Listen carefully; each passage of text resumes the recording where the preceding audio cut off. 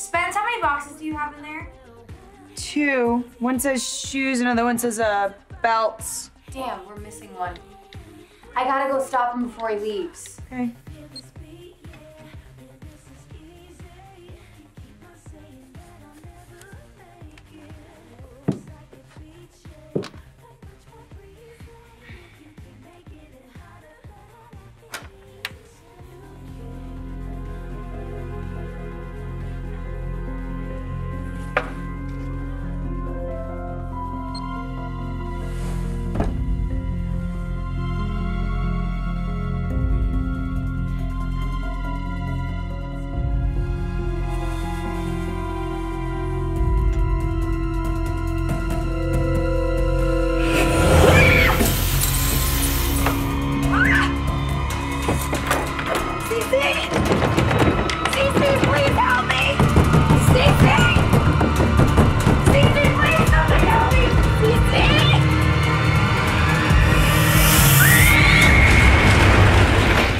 Okay, we're missing a box.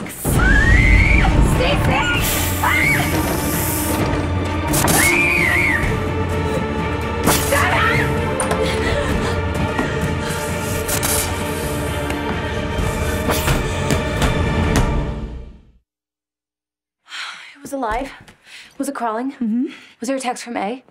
Jenna knew that you would ask me to help Okay, out. get off of the blind girl train. I am telling you that I actually used the word snake when I was talking to Emily outside of the girls' locker room. Paige is not after us. She is in love with one of our best friends. Okay, but she was with Emily that night.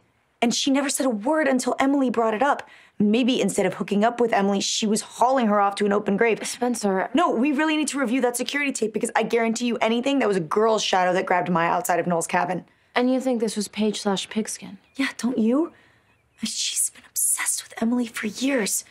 She was jealous of Allie. She was jealous of Maya. She hated them. She probably hates us. Who is that? Is that Ren? It's Emily. Well, give me it. We don't know what we're gonna say to her. I'm going to say hi.